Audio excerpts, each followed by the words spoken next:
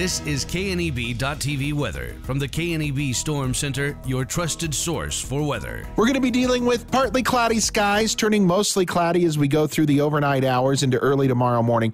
Does look like we're going to be dealing with a few maybe sprinkles or snow showers. That's about it along this system as it pushes through this evening. It will be cooler tomorrow, but we warm up Saturday, turn downright warm Sunday and Monday. A very nice weekend is coming our way before it turns cooler and wetter by Tuesday. Yesterday we hit 59 after a morning low of 26.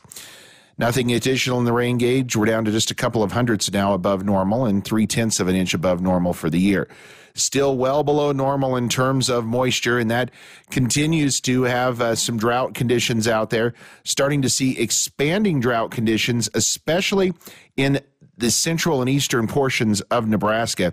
Starting to actually see some extreme drought conditions pull up in those areas. Here closer to home, we're dealing with mainly moderate to severe drought conditions covering most all of western Nebraska and eastern Wyoming.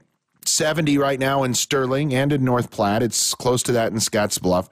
47, though. Look at that colder air just off to our east.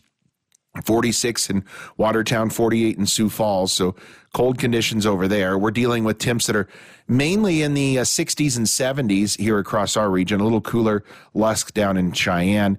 Winds pretty gusty, north-northwest, 20, 25, gusts 30, 35 miles an hour at times.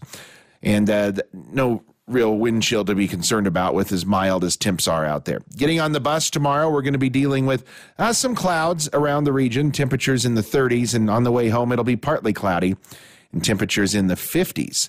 Not going to be quite as windy tomorrow or as warm. So again, a few showers. This is along this fast-moving cold front from northwest to southeast across the area tonight. It pushes out by early morning tomorrow. We'll be left with a cooler day tomorrow. Looks like we're going to see temperatures overnight hold into the upper 20s and low to mid 30s. Now tomorrow, we'll start the morning with some clouds around the region.